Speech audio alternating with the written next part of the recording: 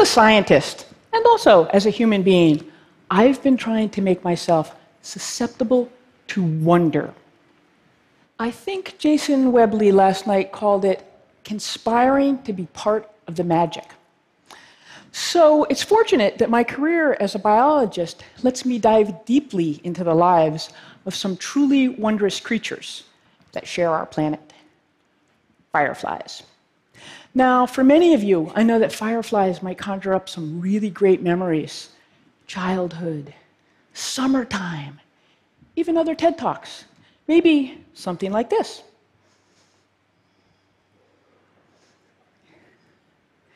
My seduction into the world of fireflies began when I was back in graduate school. One evening, I was sitting out in my backyard in North Carolina, and suddenly, these silent sparks rose up all around me.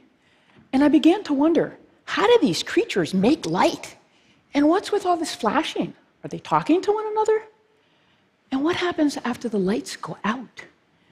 I've been lucky enough to answer some of these questions as I've explored this nocturnal world. Now, if you've ever seen or even heard about fireflies, then you'll know how magically they can transform our everyday landscape into something ethereal and otherworldly. And this happens around the globe, like this hillside in the Smoky Mountains that I saw transformed into a living cascade of light by the eerie glows of these blue ghost fireflies.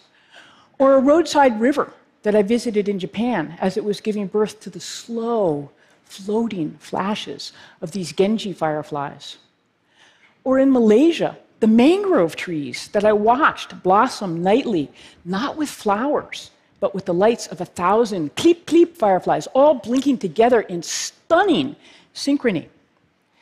These luminous landscapes still fill me with wonder, and they keep me connected to the magic of the natural world.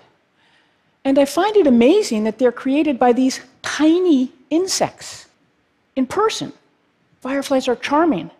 They're charismatic. They've been celebrated in art and in poetry for centuries. As I've traveled around the world, I've met many thoughtful people who've told me that God put fireflies on Earth for humans to enjoy. Other creatures can enjoy them too. I think these graceful insects are truly miraculous because they so beautifully illuminate the creative improvisation of evolution. They've been shaped by two powerful evolutionary forces: natural selection, the struggle for survival, and sexual selection, the struggle for reproductive opportunity. As a firefly junkie, the past 20 years have been quite an exciting ride. Together with my students at Tufts University and other colleagues, we've made lots of new discoveries about fireflies. Their courtship and sex lives, their treachery and murder. So today I'd like to share with you just a couple of tales that we've brought back from our collective adventures into this hidden world.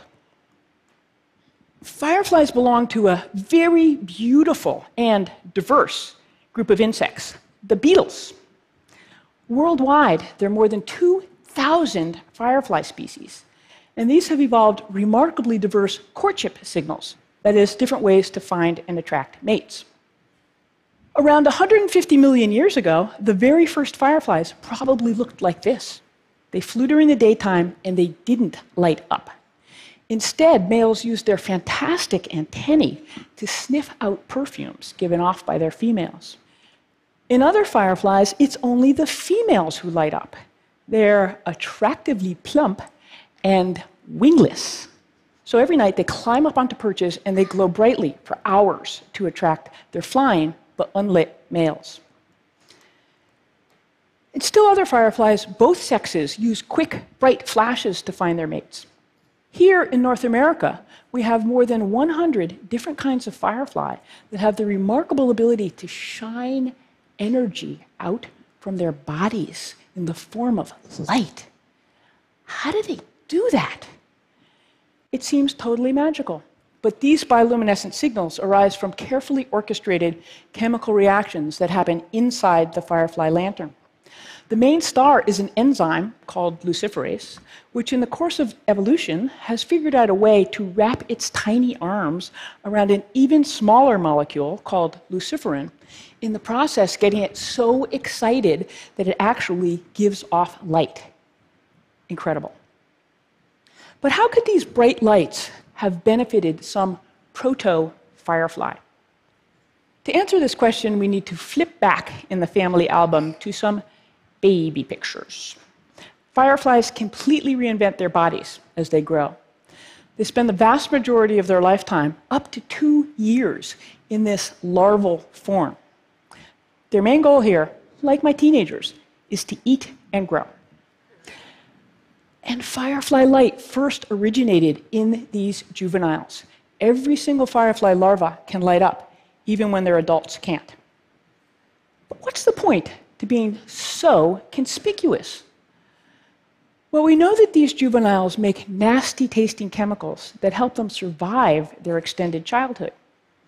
So we think these lights first evolved as a warning, a neon sign that says, "Toxic, stay away," to any would-be predators.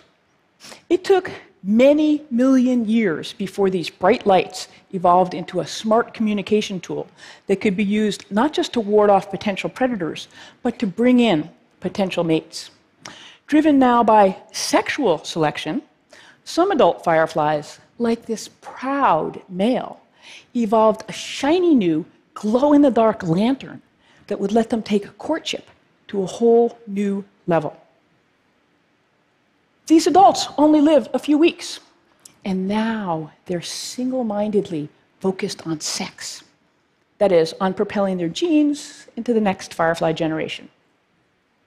So we can follow this male out into the field as he joins hundreds of other males who are all showing off their new courtship signals.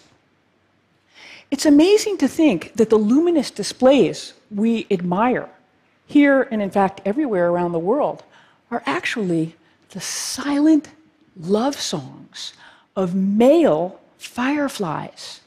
They're flying and flashing their hearts out. I still find it very romantic. But meanwhile, where are all the females? Well, they're lounging down below, surveying their options. They have plenty of males to choose from, and these females turn out to be very picky. When a female sees a flash from an especially attractive male, she'll aim her lantern in his direction and give him a flash back. It's her come hither sign. So he flies closer and he flashes again. If she still likes him, they'll strike up a conversation. These creatures speak their love in the language of light. So what exactly do these females consider sexy? We decided to conduct some firefly opinion polls to find out. When we tested females using blinking LED lights, we discovered they prefer males who give longer lasting flashes. I know you're wondering what gives these males their sex appeal. Now we get to see what happens when the lights go out. The first thing we discovered is that once a male and female hook up like this, they stay together all night long. And when we looked inside to see what might be happening, we discovered a surprising new twist, the firefly sex. While they're mating, the male is busy giving the female not just his sperm, but also a nutrient-filled package called a nuptial gift. We can zoom in to look more closely inside this mating pair. We can actually see the gift, it's shown here in red, as it's being passed from the male to the female. What makes this gift so valuable is that it's packed with protein that the female will use to provision her eggs.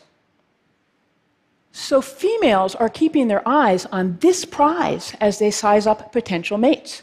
We discovered that females use male flash signals to try to predict which males have the biggest gifts to offer, because this bling helps the female lay more eggs and ultimately launch more of her own offspring into the next generation. So it's not all sweetness and light. Firefly romance is risky.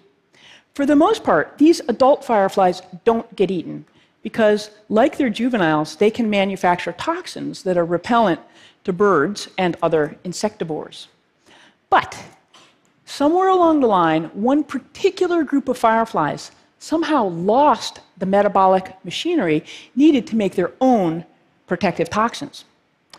This evolutionary flaw, which was discovered by my colleague Tom Eisner, has driven these fireflies to take their bright lights out into the night with treacherous intent.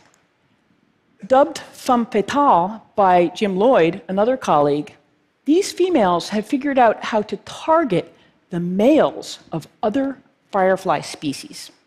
So the hunt begins with the predator. She's shown here in the lower left, where she's sitting quietly and eavesdropping on the courtship conversation of her intended prey. And here's how it might go. First, the prey male flashes. "Do you love me?" His own female responds, "Maybe." So then he flashes again.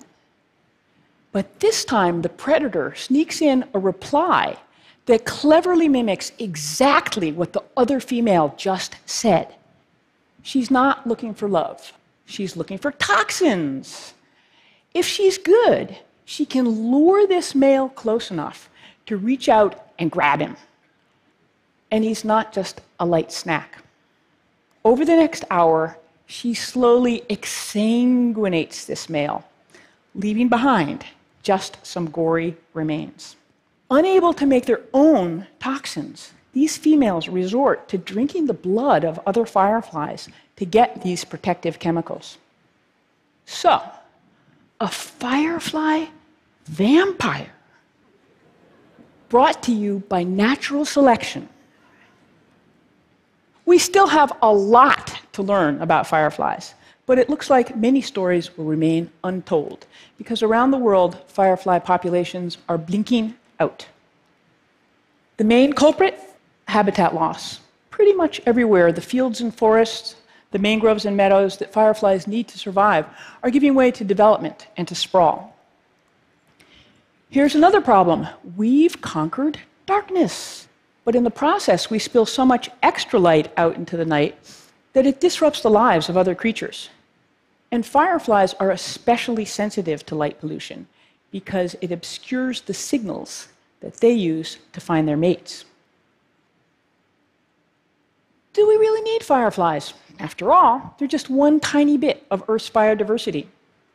Yet, every time a species is lost, it's like extinguishing a room full of candles, one by one. You might not notice when the first few flames flicker out. But in the end, you're left sitting in darkness.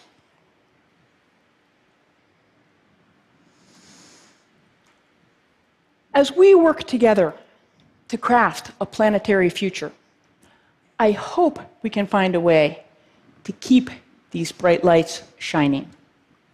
Thank you.